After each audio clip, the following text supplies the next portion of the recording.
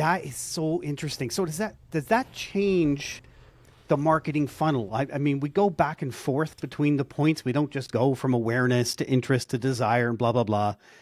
We go back and forth, but is that changing the shape of the funnel? Are people bouncing all over the place within that? Absolutely. Yeah.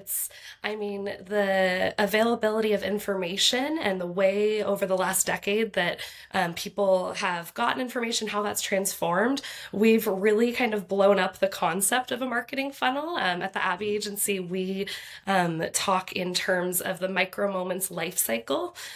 So we know that a traveler hits a number of different milestones, you can call them, as they go through their booking process, but it's not as linear as it used to be. So it used to be we go from awareness to engagement to conversion.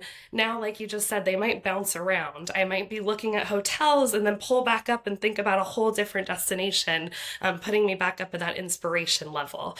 So it's very, very complicated. Our team works really hard, and I think a lot of effective teams out there to look at all of the data of behavioral data, demographic data, search data, all of these different pieces to try and figure out where is that traveler right now? Are they dreaming? Are they planning? Are they booking? Or are they actually in market experiencing? Because at each of those stages, you have to be serving up different messages and engaging them in different ways.